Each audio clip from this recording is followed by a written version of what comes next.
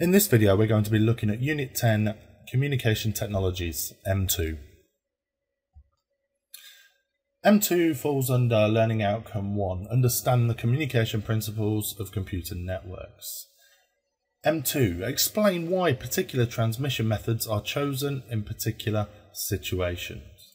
Okay, M2 actually expands on P6 with an explanation of why particular transmission methods are chosen for different situations. So if you remember back to P6, you went through the different transmission methods that you could use: coax, fiber, UTP, STP, infrared, radio, microwave, and satellites.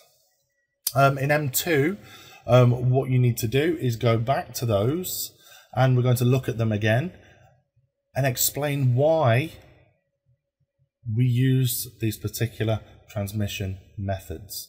Okay, so why do we use STP? Where might we use UTP? Optical fiber.